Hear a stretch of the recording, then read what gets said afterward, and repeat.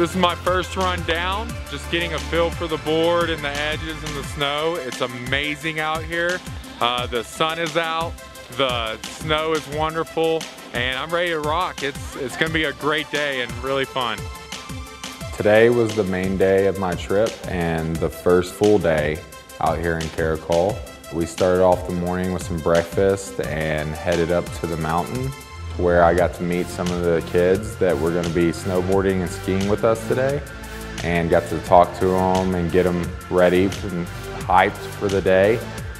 After that, we got some equipment for me because I left my bags out in Istanbul and they couldn't get it here in time. So, you know, it just goes to show that my equipment means nothing to me. I have to adapt to it. And that's what we're all about as humans, is adapting to everything. The weather, a missing limb. If we fall, get up. Adapt to everything you have in life, and you'll become a better person for it and a stronger person for it.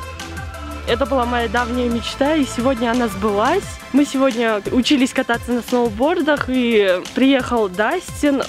Он очень помог, когда ты думаешь, что все не получится. Он говорит: давай дальше, у тебя хорошо получается, поддерживает. Ты думаешь: действительно, я рано отпустила руки, нужно стараться еще больше, и продолжаешь. Он начал помогать мне, даже когда я падала, он начал говорить: вставай, вставай. Бывают падения, надо вставать все равно. И даже когда я падала и вспоминала его слова, и вставала обратно кататься.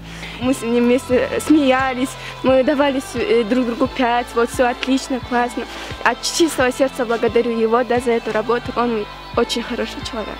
You know, that's what a new snowboarder needs, is build confidence and feel comfortable on the board and understand that falling is a big part of being in any sport. If you fall down, you have to get back up. It's just, you know, it's just a way to build people up. So I had a great day today. I really hope they had a great day today. And one of the biggest things that reminds me why I love snowboarding so much is when I went to the top of the mountain and I got to see the beautiful range in front of me and the landscape of Kyrgyzstan, and to learn the culture of the Kyrgyz people. It's been such a great experience for me, and I'm looking forward to coming back again.